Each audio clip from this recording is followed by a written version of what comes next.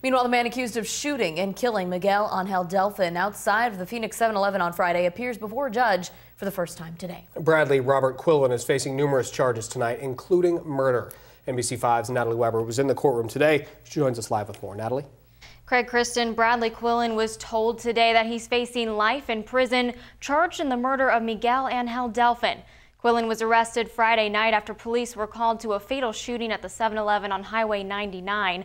Today, Judge Lorenzo Mejia formally read Quillen the allegations he's facing. On the first day of this month, while in Jackson County, Oregon, that he unlawfully and intentionally caused the death of Miguel Delfin, another human being. Quillen will remain at the Jackson County Jail without bail. He's facing numerous charges, including murder, unlawful use of a weapon, and attempting to elude police.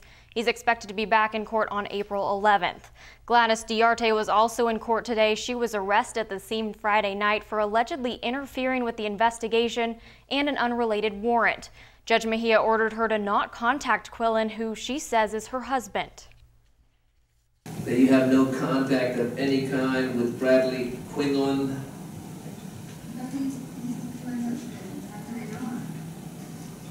At least for now, that's the order of the court. The Jackson County Sheriff's Office is continuing the search for the third person involved in the fatal shooting on Friday. Deputies are calling the male a person of interest, and they're hoping to get a statement from him, but his name is not being released. Deputies say an autopsy on the victim, 23-year-old Miguel Angel Delfin, will be scheduled for later this week.